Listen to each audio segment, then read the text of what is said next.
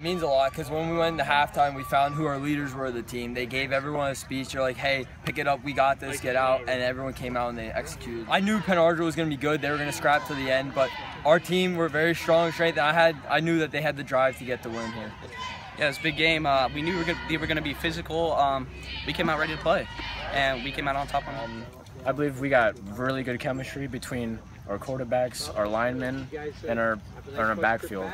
And just good chemistry. And all I hear is my Coach Hoffman, who's yelling. He's like, Moyer, look.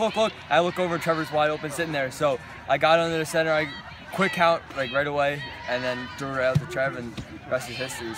Yeah, that play was definitely not drawn up. That just was on the fly. It just happened. Oh yeah, we're 3-1. This is a huge win. Got Saucon next week. It's going to be a big game, and we're looking forward to it. Well, I think it's good that we got this win now, so it can just boost us forward to get that win next week.